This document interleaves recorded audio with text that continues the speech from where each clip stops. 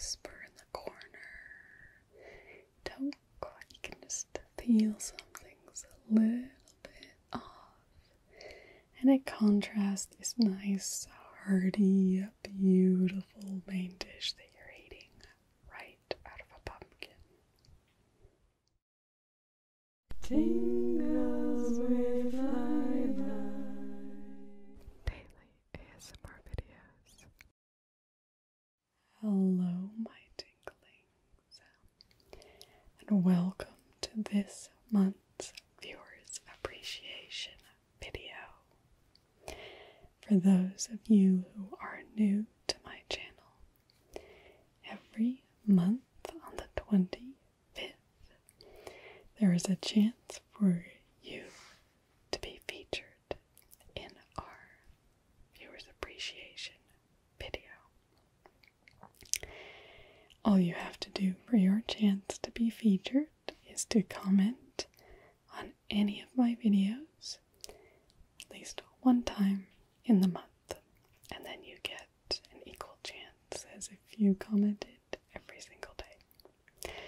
The only way you can get an extra chance is if you are my patron at a particular level, then you can also get another chance.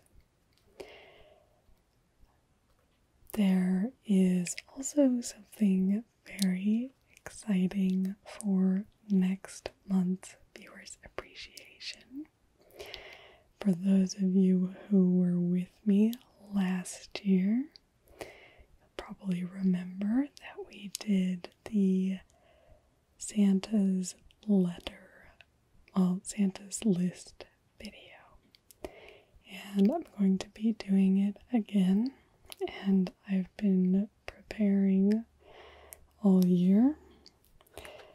So it's going to be hopefully even better. So again, you just get selected randomly to be included in that if you comment throughout the month. But for my November Viewers Appreciation, if you are even just a $1 patron, then you can get yourself put onto this Santa's Elves list.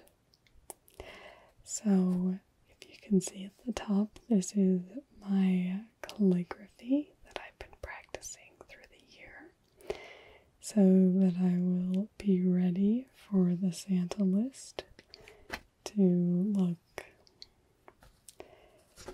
pretty good. Not as good as next year's Santa list, but that's what we got going right now.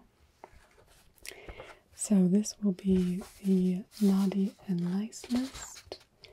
Will be for the randomly selected viewers who comment throughout the month, but every single one of my patrons will get their name put on this list. And so just so for my patrons who aren't still pledged to me, but pledged earlier in the year, you will get your names as well, because I still appreciate you. And so you will get it in this year's elf list.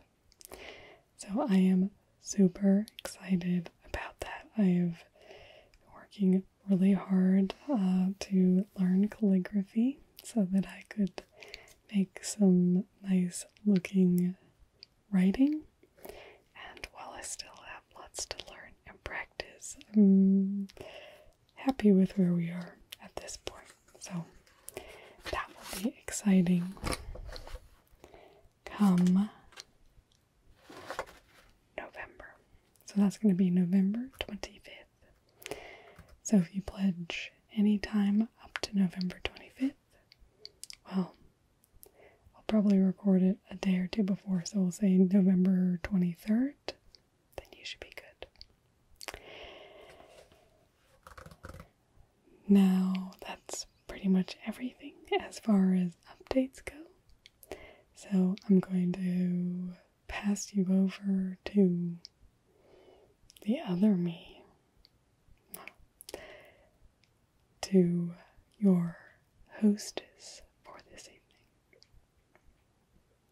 I actually wanted to tell you one other thing. So the person we're featuring today is Kyle Wolf. Thank you so much for your comment this month.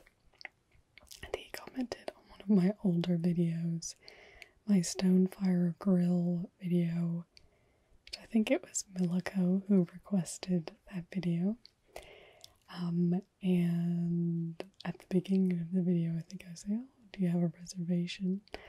And so Kyle actually told me that at Stonefire Grill, they don't take reservations. So thank you for that little tidbit, Kyle. So there's a little backstory for our viewer who we will be appreciating today. Now, dear hostess, hello and welcome to the Kyle Wolf Inn. Can I help you? Do you have a reservation this evening? Oh, so you're actually wanting to book in a reservation. Oh, certainly. So, when were you wanting? The 31st of October. So you were wanting to come for our Halloween special, is that right? And how many will be in your party that evening? All of those are living guests? No ghost ghouls? No, I'm just kidding. Of course. So just the two of you? Oh, well, I think you're gonna have a lovely time. We have a very spooky but delicious evening planned. So, each year on Halloween, we do our annual dinner and spooky experience. It's not really a play, and it's not really its own unique thing. It was the brainchild of Kyle Wolf, obviously the original creator of our inn here, and he had such great ideas about how to integrate that experience. So there is a kind of creepy appetizer time. So we turn the lights down and give you an experience of holding what we call zombie brain, seeing blood, and, eyeballs and other assorted items. But if you've ever really done any of these sort of things, it's really just, spaghetti and peeled grapes, ketchup and that sort of thing. But with the lights turned down and it really dark, and the story, it's all about the way they describe it. Oh, it's amazing. I always get, that little kind of shiver up your spine. It just makes you feel like, ooh, it feels so creepy. But it's very, very perfect for that time of the year. You definitely won't feel like you're missing out with, all the young kids going out getting trick-or-treats. You are going to have your own Halloween experience to remember. So we start off with that experience. And then there's a wide variety of beverages that you can get as well. There's this one beverage that it tastes very sweet, but almost a little salty. But it's got this kind of thick consistency. It's really reminiscent of blood, and it does kind of stain your mouth and teeth as you drink it. It's quite an experience, and it's a good way of creeping out the other people at your table. So that one's quite fun, but we have a variety of cocktails as well. There's the Witch's Brew cocktail, which is very green, quite boozy as well. So if you want to get hammered, just knock back a few of those and you won't remember the evening. I'll say it's quite boozy, very strong. So there's that Witch's Brew. There's also this one, which is a little mummy cocktail. It's actually served in kind of a wrapped glass and has little bandages kind of falling off the glass. We really prepare these. It is completely sanitary. It's glass on the inside. That's purely decoration on the outside. So it is sanitary. Don't worry about that. You're not going to end up diseased from your dinner with us. But that one, it's a bit creepy because it's just got kind of mushy on the inside. It tastes really good, but out of that cup, you might want to have a Witch's Brew before you try it. Just say that. But anyway, you'll hear about some of the other ones as well. But there's lots of crazy drinks. And then, so you have your little starter creep factor in the drinks. And then as we move into your main course, it's much more palatable fare, but the experience around you, I don't quite know how to describe it. It gets very,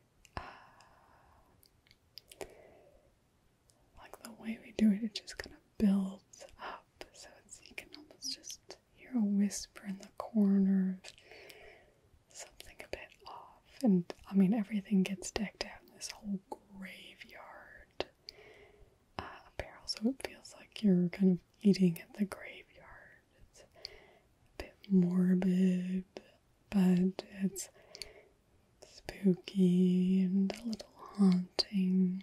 You can almost just hear the wisp of a ghost in the corner or something creepier. And so it's just kind of, but it's all kind of in the background, and this is a real contrast because then at the meal you're having this kind of nice, warm, comforting meal. We serve these delicious meals that are cooked in a jack-o'-lantern. It's perfect for the season. It's absolutely scrumptious. I hang out every year for Halloween just to eat that meal. Something just perfect about the way it gets cooked in the pumpkin. Just gives it extra flavor. So delicious. And it's a very hearty, warming, beautiful meal. So to have that, but with this kind of creepy backdrop, the cobwebs around, made me wondering if a spider might land on your shoulder at any moment. It can be a little creepy, but it's kind of the point. It's embrace that creepy unknown factor. That's what Halloween is for. So we have that as your main course. And then there's a pause in between the main course and dessert. It's a bit more of jump scares and kind of all out putting you through the ringer a little bit. And that's fairly short, but rather intense. And then after that, the lights come up. Kind of the night for that part is over, and that's when we come out.